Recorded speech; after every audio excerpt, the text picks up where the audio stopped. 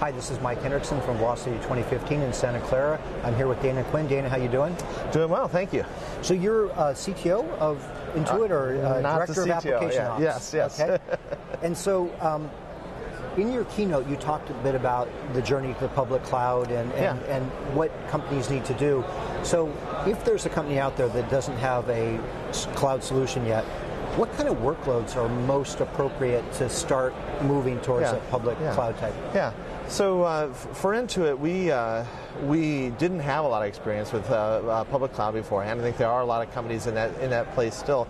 So we wanted to find a nice gradual way to sort of dip our toe in public cloud and learn as we go. For us, we have a lot of sensitive data about customers. So we also wanted to find the ways to do it safely and securely, learn as we go rather than kind of a big jump there. So for us, we actually started with some non-production workloads, but mission-critical non-production workloads. So we started with build environments and load test generation. Both are ones that are really key to how developers get their work done and very, very important for developer productivity. So they also had a lot of benefits in terms of on-demand infrastructure that we could utilize and really pushed our development teams to implement those very well so we could take advantage of cloud infrastructure. So you mentioned load test. Yes. So you did a lot of this load testing in your public cloud. Yeah. And that would be in preparation for the 14th and 15th of April? Yeah, things like that, definitely, yes. And does that work? That sort of testing work well for you guys? Oh yeah, definitely. And so we do need to kind of do our dry runs to prepare for the tax filing deadline. And so we do a lot of load testing throughout the late winter and early spring. And so we do that load test generation from our cloud provider. It's been a great use. And we've seen load test generation needs go up 12, or I'm sure we've gone up 12 times since we've moved this stuff to the cloud, so that we have sort of on-demand capacity available for teams to go ahead and generate load. So it's been a sort of a great use case for us. So do you use your own tool set in the cloud, or do you use other people's tools, or some sort of mix of both? So it's a great question. We're excited to announce that we're open sourcing the load test generation system that we have. We call it Tank, Intuit Tank. You can find it on GitHub, github.com/intuit/tank. And so we're open sourcing that, and that's what we've used to load test TurboTax for many years.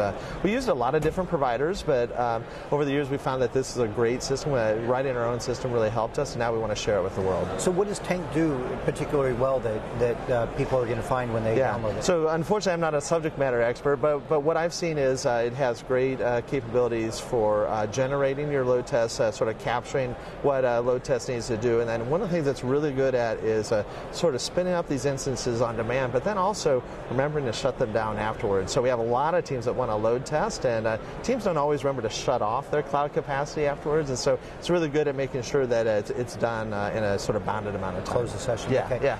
So, one of the things that I think a lot of companies that are going to move to a public cloud and different tools and different suites of tools, there's always gotchas. Yes. And there's always things that are going to creep up and bite you if you don't do them right. Do you have like 3 things that you could talk about that you would alert people as their journey begins to a public cloud? Yeah. We probably have 30, 30 that we've run across. But let's do the David Letterman. Since, he's no longer around. Top 3. Yeah. One of the challenges we faced were that we are operating in a hybrid cloud right now, so we have a fair amount of our footprint still in legacy data centers. We're really trying to find the right stuff to move into public cloud as well.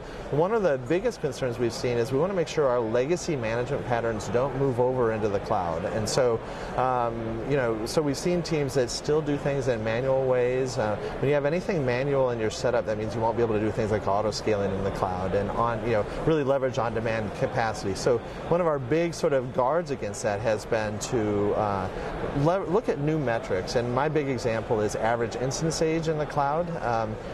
We never tracked that metric in our legacy data center because it didn't matter, but in cloud it really shows if you're following the right patterns and really optimizing and architecting for cloud. And so to turn that into one of sort of the gotchas was it's just basically we didn't always push for the right patterns when people moved into the cloud to leverage the capabilities, and now that we've done that, and we really started by focusing on a small number of teams to be able to do that well. Second gotcha, I'll just give you 2 other quick ones, is not watching your spending. We always celebrate teams spinning up capacity fast. We don't celebrate them spinning down capacity fast. And so, watching your spending is one of the gotchas we got there. Spending or spinning? Well, really both. It's but both. Yeah. So you spin up, you need to spin down. Yes. Okay. Yeah. And actually, I can't remember the third one, so let's just stick with two. Those were two of our big ones. Can you talk a little bit about how shifting to a public cloud can make it easier for a company? Because I'm sure there are a lot of legacy companies out there that are having a hard time getting started. But what are those benefits, and how do you make it easier? Yeah. So we were very interested in public cloud. Not our first goal was not to save on hosting costs, but it was to enable teams to be able to move fast and sort of get to outcomes more quickly. Yes, be agile. And so what we've seen is that when we've at Intuit, we're very focused on enabling small teams to go well. We talk a lot about 2 pizza teams. The team is small enough that 2 pizzas will feed them very, very well. So we want to really enable those teams. We don't want them to not have to worry about the bureaucracy of dealing with hosting and all sorts of things like that. And a cloud provider, you can just type a couple commands and get the capacity you need to build your applications. What we've seen is that we've enabled some teams with not even a lot of money, some hosting dollars, to go out and trial experiments with customers and really get working code in front of customers and try that out. And that's really the best test to see if a product has legs or not. And we've really seen a lot of success with that. There's some things behind that. We have pretty good frameworks at Intuit for testing products with small amounts of customers. Even our TurboTax group is really good at trying experiments each tax season with customers, small amounts of customers, to see if it's something that really resonates for the customer base. And so cloud is a great fit for that. It allows them to spin up infrastructure quickly. We don't have to put a lot of investment into it. If the product doesn't work out, and many times they don't, we just spin it down. Yeah. So it's spin it great. Down, though. Yeah, we do spin it down. Yes. Yes. Actually, that's one of the things that I think a lot of companies need to learn is fail forward fast. Yes. If it doesn't work, move on, but don't just keep spinning it and letting it go.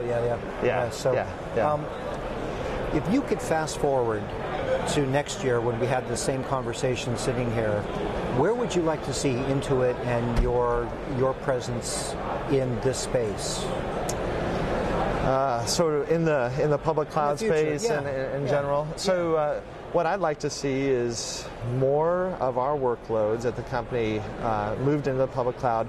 We do have now some of our key production workloads moving over. Mint.com, one of Intuit's products, moved late last year, and definitely like to see more of that. And I'd like to see more of us understanding more about what it means for big companies like us to operate well, and perhaps sharing more of that here at O'Reilly. What I shared, or at Velocity, sorry, what I shared yesterday in the keynote was a little bit of a backward-looking view, but there's a lot more we can share about how big companies can operate well. And what I'd really like to see is us crystallize more of our thoughts around how small teams can be effective and share that for a lot of the big companies. Small and agile. Small and agile, yes. Yes, actually. Dana, I look forward to that conversation next year. Great, thanks, Thank you. Mike.